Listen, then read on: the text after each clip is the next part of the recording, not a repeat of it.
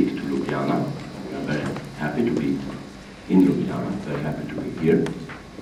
And those who are participating from Ljubljana, I presume, like our friends, you are Bristol people? And so on. Before I start to say what I have to say, it's important to know how we will go on. And after my little speech or presentation, we will split up in 3 different groups. And these groups are going to meet on floor M, in room F, E, and G.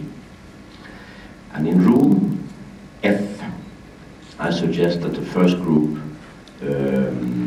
gathers, consisting of those who are introducing. We've done it in the following way. We bring some stuff, as nomads usually do, to the OASIS, and we will present some cases. Each group will have one presentation, and then in order to get the discussion and the exchange started, you know, how you do it here, how you think about that, what you want to know more on.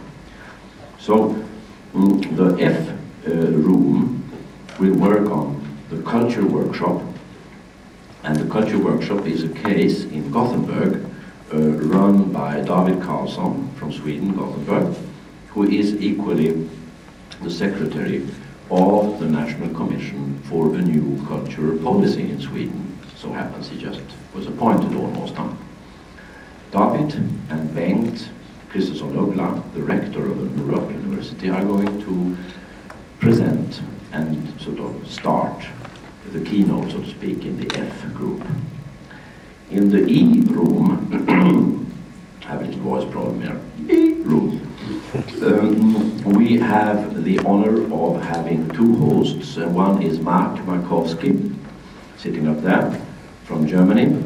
And Mark is the editor of a book that is named Ökonomenta, which is a little ironical twist of something that Achim Vorreiter, who is the second host, has been busy with very much. That is Documenta. We had, our last OASIS was in Kassel in Germany, and we were hosted by Achim, and these guys are going to tell you what you want to know about either Ökonomenta or Documenta, Mark and Achim. In the G room, I will sit in with Christiana. Where are you? Hi. And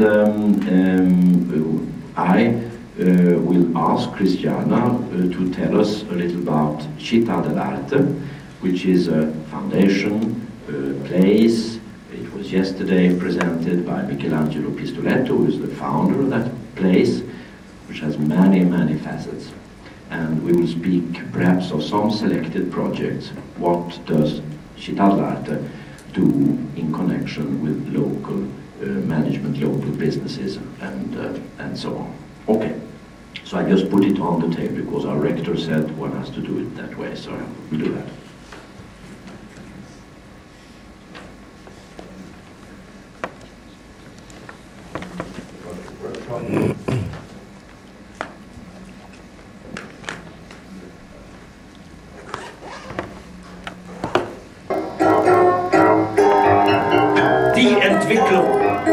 Il progresso, le progrès, who knows, who cares? Ask George Bush, Sarkozy, ask Herr Putin, Tony Blair, Offiziere in der Volkswirtschaft, kriegen ihre Geld und Nacht, wenn die Börsenkraft, überlebt die Schlacht, wird reich, verliert nur Macht.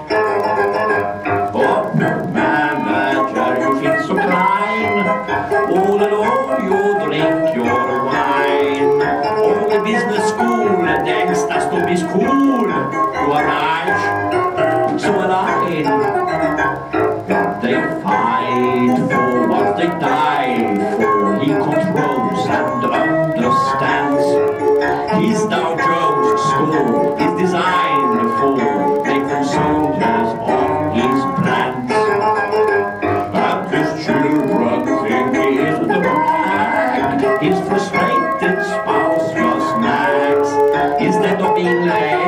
She has consultants paid.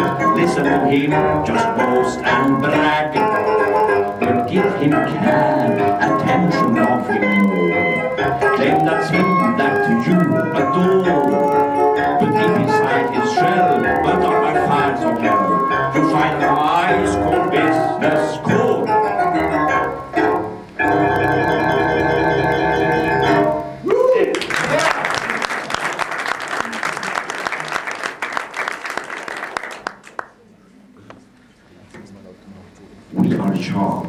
We are charmed with the beauty and the accommodation which reigns in the palaces and the economy of the great.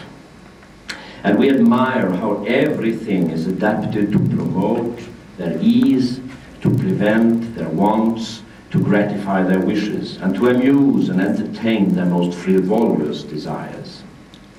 The same principle, the same love of system, the same regard to beauty, of order, of art and contrivance, frequently serves to recommend those institutions which tend to promote public welfare, etc., etc., etc.